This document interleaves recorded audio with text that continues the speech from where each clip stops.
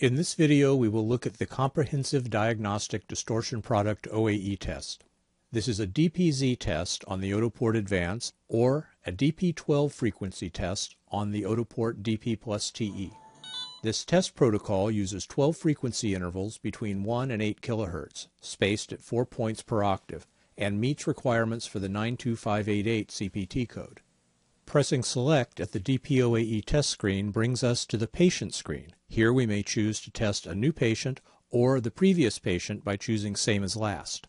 These will be the most common choices. The other choices, History of Last, Find Patient, and Work List, can also be used to provide patient data. Work List is a very powerful tool for obtaining patient demographic data from a computer. Selecting a new patient brings up the Enter Details screen.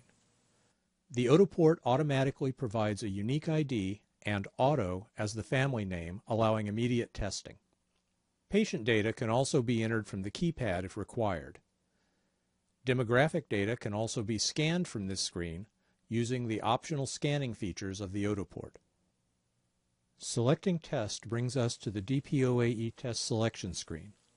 For this demonstration, we will select DPZ Low.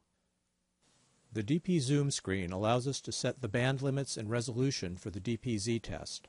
Selecting Continue brings up the CheckFit screen. The CheckFit screen is used to assess the testing environment before starting the test.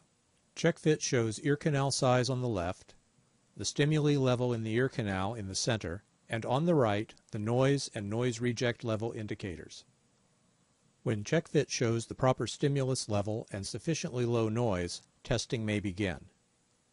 Start causes the DP stimulus to be calibrated in the ear canal, and then the OAE response at each point is collected.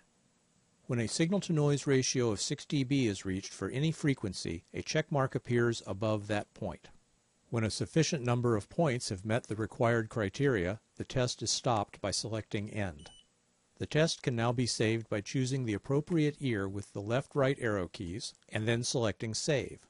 Once saved, the test may be printed by selecting Print. If another test is to be performed on the same patient, retest may be selected and the same demographic data will be used when the test is saved. Testing may be ended by selecting Finish, which returns us to the DPOAE test screen.